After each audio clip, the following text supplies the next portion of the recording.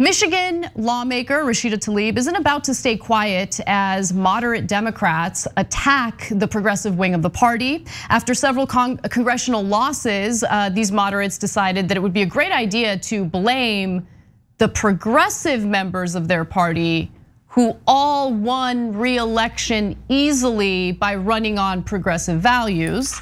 And so Rashida Tlaib has decided, no, I'm gonna say something, this is disgusting. She didn't say this is disgusting, that was my added emphasis. So she says the following: we're not going to be successful if we're silencing districts like mine, said Tlaib, who told her colleagues something similar during a contentious call last week. Me not being able to speak on behalf of many of my neighbors right now, many of which are black neighbors, means me being silenced, I can't be silent. And what she's referring to there was the meltdown that Representative Abigail Spanberger had during the call, where she spoke out against defund the police. She felt that that was a losing message. She was angry about it. She was angry about what she referred to as this push for socialism. What she was really angry about was that Republicans and her political opponents campaigned the exact way that you would expect them to campaign. They're gonna call you names. They're gonna accuse you of being a socialist. Whether you're a socialist or not, they don't care about the truth. They don't care about the facts. They don't care about what you actually campaigned on. They're gonna call you names. The question is, are you playing, offensive politics? Do you have a message that resonates with your constituents? And if you've lost your re-election bid, or if you came close to losing, maybe recalibrate what your own flaws are rather than finding some other scapegoat within your party. That's my take, but Rashida Tlaib seemed to say something similar. John. Yeah, the problem isn't the Republican attacks because those are always going to be there. If there hadn't been defund the police, there would have been something else. There would have been a caravan of people coming. There would have been, I mean, they were doing all of that anyway. They're going to attack you. That's not the problem. The problem is, and AOC tried to point this out when she tried to help them in the last weeks of their race to actually put out ads, to engage online, all of that. They don't really do that. They can't actually control the message. They often don't try, and when they try, it's not effective. And that isn't even the problem. The problem is they can't be effective with their messaging because they don't really stand for much. Right. And they're not really pushing for much. So yes, it's gonna be a little bit harder to get people behind you.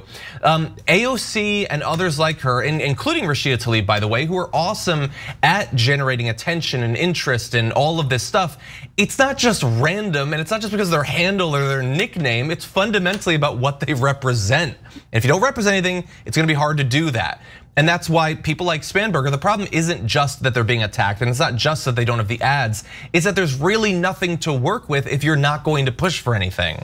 No, that's exactly right. And as I've made this point before, corporate Democrats, because of the organizations, corporations, and corporate donors that help fund their campaigns, have shied away from an economic populist message. So instead, they typically like to focus on social justice related topics in order to do their campaigning. If they're gonna go ahead and attack the messaging coming from Black Lives Matter, I don't really know what they plan on campaigning on. Like, what are you providing to your constituents? What are you willing to do for them? What is your message? As John mentioned, like, what do you stand for? Rashida Tlaib also told Politico, we're not interested in unity that asks people to sacrifice their freedoms and their rights any longer.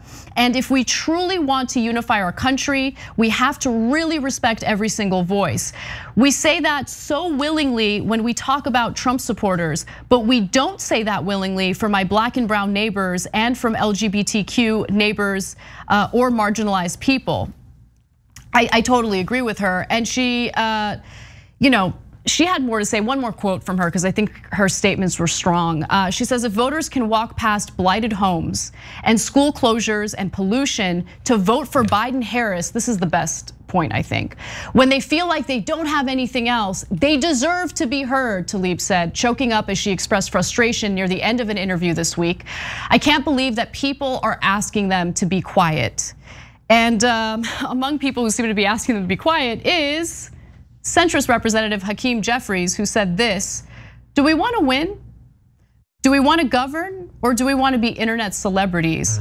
I think it's a useful conversation for us because the socialism message wasn't helpful. But it's fascinating that the candidates who ran on that kind of messaging, right, on economic equality, easily won, easily won. So why not ask yourselves why it is that these centrist Democrats are having such a difficult time getting elected? Because again, it's a given. This is something that will not change. Republicans are always gonna attack them. They're always gonna lie about them. The fact that they're not prepared to respond to those lies with a message that resonates with their constituents is the problem. Yeah, and look, we can try to push back against them, we can do that, but the most effective way, both in theory, also demonstrated in the past few election cycles, is to primary. Like, I know some people are going into these next few years saying, okay, we're gonna be watching to accrue a list of people to primary. I don't even think it should function that way. I think everybody should be on that list, and you get off that list by doing the right thing. The assumption shouldn't be that they're going to, because the vast majority aren't.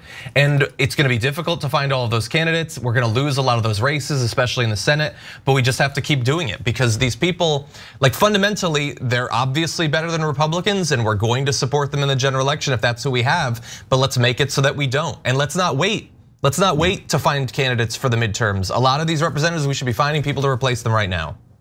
And I'm gonna end this with two poll results that I think are important. Fox News exit poll asks, what should happen to illegal immigrants? 72% of American citizens or American who responded to this poll said, pathway to citizenship. Only 28% want deportation. The same poll asked, change to a government-run healthcare plan, like Medicare for all. 72% favor it, only 29% oppose. Just some relevant stats and responses that Hakeem Jeffries might want to look into. Thanks for watching the Young Turks, really appreciate it. Another way to show support is through YouTube memberships. You'll get to interact with us more. There's live chat emojis, badges. You've got emojis of me, Anna, John, JR. So those are super fun. But you also get playback of our exclusive member-only shows and specials right after they air. So all of that, all you gotta do is click that join button right underneath the video. Thank you.